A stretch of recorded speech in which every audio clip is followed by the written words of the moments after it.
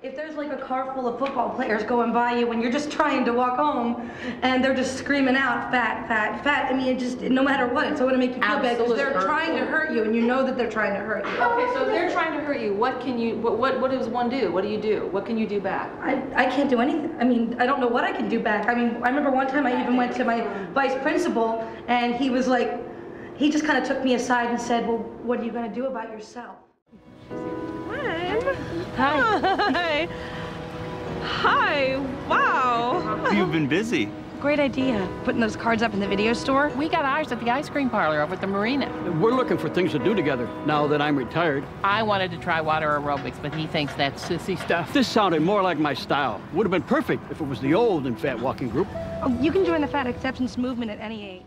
We are not a self-help group. We are here to get a screwed up world to accept us. And every time we talk about what we need to change, we are muddying the water.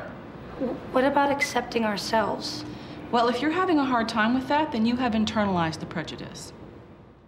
I mean, he's yelling at me in front of all of the other customers about how fat I am and how unhealthy it is and how he can't sell me walking shoes until I lose weight. Can you believe that? Did you report him to the company? No, I just went home and ate a box of donuts. Oh, listen, we're No, you should have came back and force-fed him a box of donuts. I'm gonna go hit him. Exactly. Here, hold it down. Yeah. Hold it down. Yeah, let's get going. Can we go?